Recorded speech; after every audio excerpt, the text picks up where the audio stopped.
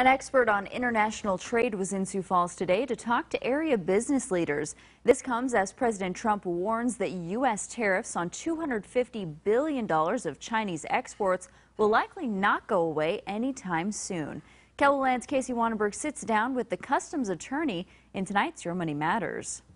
Now, as a result of my very tough trade actions, every week, there seems to be new information about President Trump's trade plans and deals. Section 301, Chinese products. That's why the South Dakota International Trade Center brought in an expert on the topic. A number of companies have come to us who've been importing things duty-free for years who suddenly have 25%, 10% duty rates on their products. Today, Customs Attorney Sean Murray gave advice to local companies, including Rosenbauer America.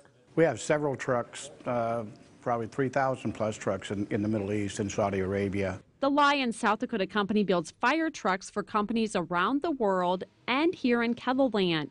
It's been hit hard by the steel and aluminum tariffs. It increases our price to manufacture our vehicles, and ultimately we have to pass that price on. So it doesn't just affect us, but it affects all the communities as well that the vehicles go into. Murray says businesses need to stay up to date with trade negotiations and be proactive. If you understand the details, then you can do things like adjust your supply chains, maybe change your products or change the way you import them, and potentially avoid some of these duties.